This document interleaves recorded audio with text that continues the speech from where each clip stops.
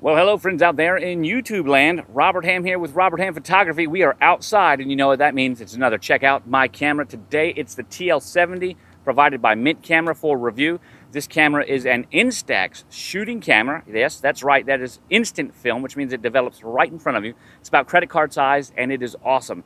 Out of all the Instax cameras that I've used in the past, I'm going to tell you right now, this is by far my favorite. There are a couple caveats, and I'd like to get started with that and share with you this great camera. Before we dive right in, if you're only watching here, you're missing half the story. Go see the images. I've been producing over 17 packs of film. That's 170 clicks of the shutter with this camera, and I am having an absolute blast producing beautiful portraits. And of course, portraits are what I happen to shoot. So if you're ready, let's dive right into it. The camera shoots Instax Film, which is not necessarily unique. I'm glad that FUJIFILM created it. But what Instax Film is a very, very light-sensitive film. Most of the time, outdoors in a setting like this, photographers would use the Sunny 16 rule and shoot ISO 100 speed film. Instax, however, happens to be 800 speed. That's basically 8 times more sensitive to light than what most analog or film photographers would usually choose to shoot. Now, Fuji pioneered that for their system, and this has been adapted for use with the TL70. And there are some differences that come into play, which means that when using this camera, unlike a traditional point-and-shoot Instax camera, you have quite a bit more control with full aperture priority control. However, it comes with one caveat. You have to understand the film a little bit. And even for me, a photographer who shot hundreds of weddings and hundreds of brides, it took me a couple of packs of film to really get going good with this camera. But boy, did my patience reward me. Let me share with you a couple of the specs real quick. Walking around the camera looking at it, it's got 2 lenses. Both of these lenses are roughly equivalent to about a 35 or 40 millimeter perspective, or maybe a little bit closer to 50 actually. And they're 80 millimeter lenses, but this is a medium format camera because the film is larger than 35 millimeters. So it gives you that more standard angle of view, which is pretty cool. It also has the ability for you to change the aperture. We said full aperture priority. We go from a special aperture called bokeh, which gives you cool little stars that you can make different kinds of shapes with, and that is different in each camera. That's more for artistic stuff. From f5.6 to f8 to f16 to f22. So we've got a very wide range of apertures that we get to choose. Most other Instax cameras don't give you that capability. And if they do, they don't give you this range of shutter speeds. In the automatic mode, this camera will choose a shutter from 1 second to 1/500th of a second. Currently on the market, the ability to shoot with 1 second to 1/500th of a second and from f5.6 all the way to f22 at the choice of the user is something that no other Instax camera offers, and that's a pretty great feature right here. Let me tell you what I enjoy about this camera. It has a great meter on the front of it, this electronic eye. Now, we've got to know something before we even get into the viewfinder. We've got to know about what this great meter is telling you. The meter is going to do a favor for you, but it's not a spot meter. Most people are used to your cell phone where you tap the screen and it's going to change the exposure in order to meter for that area. And if you're not used to that, and you are used to shooting film, you might be used to a spot meter inside the lens that actually gives you the center area where the camera's going to meter on and adjust exposure for. This camera does something a little bit different. This has a full matrix meter, and that means that it meters the entire scene. Now, there are some benefits to a spot meter, but there are also some benefits to a matrix meter. The number one benefit to the matrix meter is better control when shooting manual, because the meter is going to tell you about the scene overall rather than just one small spot. But that also means that we have to think about using this camera just a little bit more in depth than we would a point and shoot. Because although you can point and shoot, the camera works best when you use it in that capacity of thinking and creating rather than just pointing and shooting. And that slows us down. In fact, I've seen that my Instax photography has leaped bounds because I've had to think about my shots. And because I don't like to waste film, it didn't take me very long before I got my ideas set on where I needed to think about light and how I want to meter.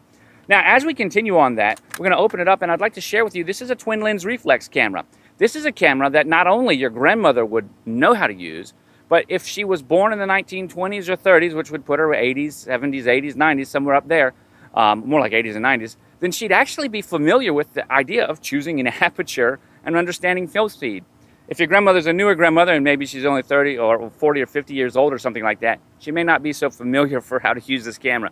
And what I'm trying to share with you there is that the advancement of technology has helped us lose a very common skill that was just easy to come by a couple of decades ago. And that is the understanding that film is an analog medium and it uses light, and that you have to choose a film and an aperture, and you have to choose a shutter speed that work together. Here on this, we get to choose the aperture. The film speed is guaranteed for us right now, and the shutter speed, we can affect control of the shutter speed very nicely with this exposure control dial right here. One stop over and one stop under, or no exposure compensation, which is pretty cool. So looking through this big bright viewfinder, we've got something really nice right there, and that is a Fresnel lens on the top. And the cool part about that is, maybe you can see it right there as we're kind of turning it around. The cool part about that is that it allows you to see a very bright image rather than just your standard ground glass. And we have the ability to actually focus. The majority of the other instant cameras out there on the market that use Instax Film do not offer a focus adjustment. They use a zone focus system of either mechanically changing it with the slider or pre-programmed spots that shift the lens in and out. Here, we don't have to worry about that. We can actually get tack sharp images just by looking through the viewfinder. And even here in the bright day where the sun is coming down, on my screen, the Fresnel lens is providing a very bright, beautiful image for me. Now, there's a couple of things we also want to know. Mint didn't stop there. They decided you may need a flash, and yeah, that's right, you see it there. It's hidden under the Instant Flex logo. Now, I think that is amazing, because one of the things about having a camera like this, you get the benefit of a leaf shutter. And with the benefit of a leaf shutter is higher flash synchronization speeds. And that's going to pay off when you're shooting in bright conditions like this at f/22. So before we go any further, let me just stop right here and give you some pro tips on when to use what on this camera. If you're out in the day, as you can see, I'm lit by hard light and defined shadows, you're going to want to be at f/22. When you move to f/22, make sure that you adjust your aperture so that you feel it naturally sit in the detent that's created for it. f/22 is a very small aperture. It's much smaller than the lens, and because the aperture is in front of the lens in this particular design, if you don't adjust it nicely, it'll be slightly off center and you can get vignetting. Now, because we know that, you can use vignetting in order to give you some really great creative capability. But here, let's just talk about not doing that and setting it gingerly so that we can get it right in the center nicely. In this case, I also want to make sure that the camera is going to use the fastest shutter speed possible. And because the meter is set up to wait for the shadows in order to help you have properly exposed shadows, that's what most matrix meters do, you're going to want to switch your EV slider to the negative stop. That's going to guarantee that whatever the shutter speed the camera chooses, it's going to use one full stop faster. And in this case, the bright sun, the shutter would probably be choosing 1/400th of a second, which is already almost maxing it out, because we're using 800 speed film. With a Sunny 16 rule tells us with 800 speed film, we need an aperture of 22 and a shutter speed of 400 in order to get a correct exposure. But we want to make sure that we get our correct exposure, so we're going to use flash, and setting the exposure compensation to one stop down tells the camera to use 1/500th of a second instead of 1/400th of a second. And now, why would we use flash? Well, remember, we know that the camera is going to wait for the shadows. So what we're going to do is going to have the sun here. We're going to turn so that the sun is to the back. We've got a backlit subject. You can tell the light is here. It's not here. We're going to shoot this way. Normally, we wouldn't shoot into the sun. But because the matrix meter meters for the dark sides, meters for the shadows, we can shoot here, and we want to illuminate the face. And because we've got a leaf shutter in here that can synchronize with the flash, guess what? Mission accomplished. How cool is that? We still have to be careful about the sun. If you're not using the flash, then always shoot with the sun to your back or your side with this camera, and consider an ND filter pack.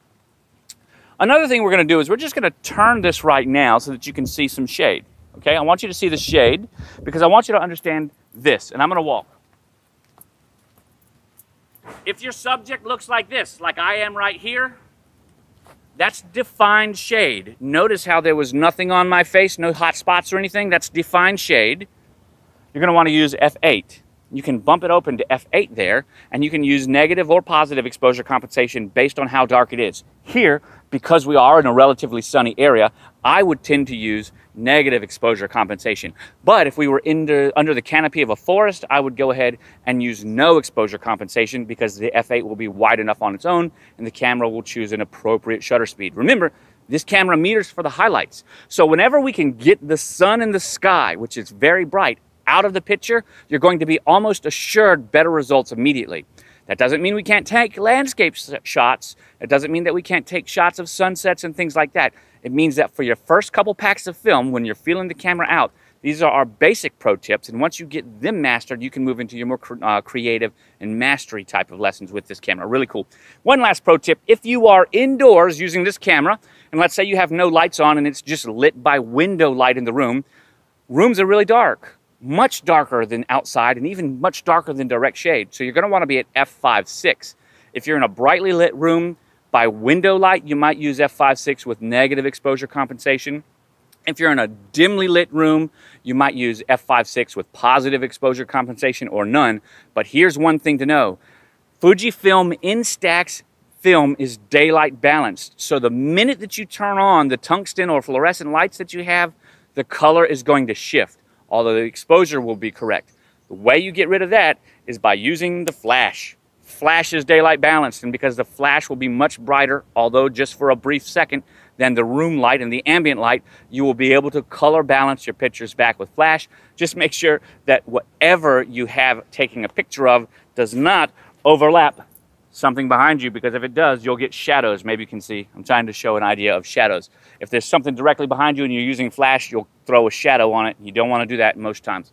Guys, I'm a portrait photographer, and these tips were designed around what I do best, which is portrait photography. But I would love to hear your pro tips.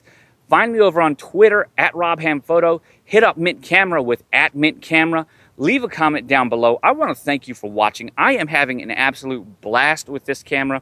I've got over 20 videos on it, and I want to share with you those videos now. Two very important ones: understanding lighting and examples with the TL70. That'll show you the lighting examples we just talked about through a walk around. And one other one, the TL70 common problems and their fixes. The majority of the issues you're going to find with this camera have to do with hardware, not software, or backwards. Have to do with software, not hardware. Yeah, you got what I mean.